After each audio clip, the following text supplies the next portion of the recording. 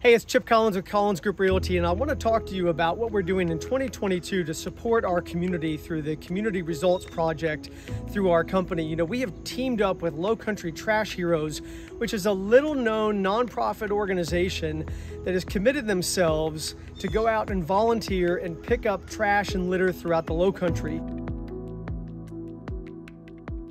Hey, I'm Mick Fullon. I'm with a group called Lowcountry Trash Heroes. What we do is we come out into the hard-to-reach areas and pick up the plastic and foams that'll not just come off the side of the road, but even way up in the marshes on the back islands. We tend to focus on the rivers, the pluff mud, the marshes, really hard to get spots that we enjoy.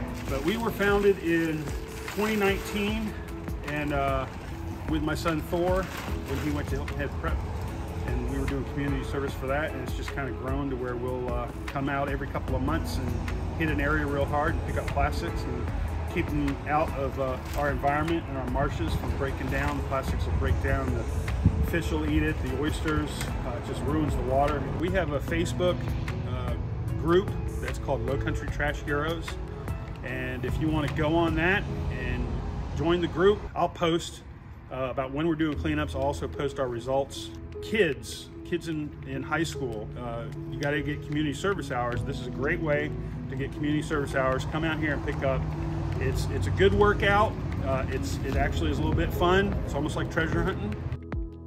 It's such a beautiful place that we live in, so it's really compelling for us to join with these folks that are trying to keep it beautiful. It's an amazing amount of trash that accumulates near the highways and boatways, etc.